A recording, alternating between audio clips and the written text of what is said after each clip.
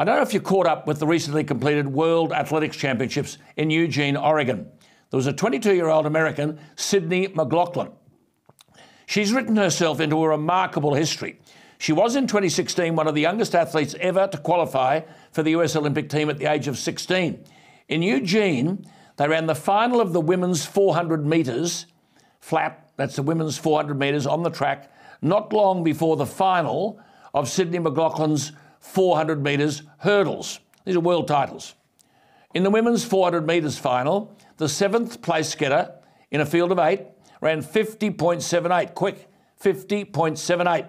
But with 10 hurdles in front of her in the women's 400 metre hurdles, Sydney McLaughlin ran 50.68 seconds, a world record, almost 2 seconds faster than the girl who came second, who is the 3rd fastest 400 metre hurdler in history. She ran a ridiculously quick 52.27, but Sydney McLaughlin's 50.68 must rank as one of the greatest sporting achievements in the history of any sport. Well, that, of course, is good news. Meanwhile, the Commonwealth Games run in Birmingham. And I have to say, while it isn't a world-class competition, Australia's being tickled up in the swimming. We certainly haven't had it all our own way, except in the relays, of course, where our depth favours us. But as an Australian, I find it immensely disturbing to witness this pile-on towards the gifted Australian 24-year-old Kyle Chalmers. At 18 years of age, the breathtaking gold medal winner in the Rio Olympics 100-metre freestyle.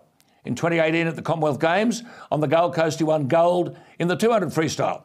In Tokyo, he won silver in the 100 freestyle. This is a transparently gifted and decent man. He'd previously been in a relationship with Emma McKeon, who's now written her name into the history books as the most successful athlete in Commonwealth Games history, having won her 11th gold medal last night in Birmingham in the 50 metres freestyle. And she's not finished yet. She'll win more than that. But in what has disturbed a lot of lovers of sport, the focus has not been on performance and achievements, even Olympic champions, but on a 25-year-old Queenslander, Cody Simpson, variously referred to as a pop star.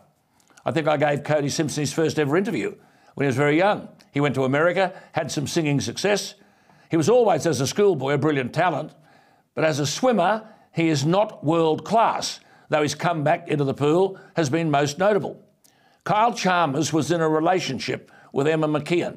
The detail I don't know, and nor are we entitled to know. But this modest and achieving lady has now hooked up with Cody Simpson. That should be nobody's business. But somehow or other, in all of this, Kyle Chalmers is the villain, to the point where he has conducted interviews when all he's asked about are questions related to the so-called love triangle.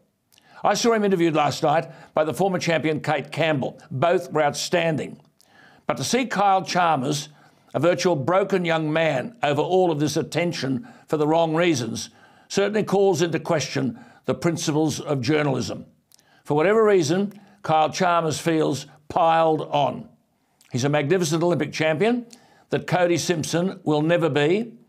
He shouldn't be discussed in the same breath, except that Cody Simpson has linked up with his former girlfriend.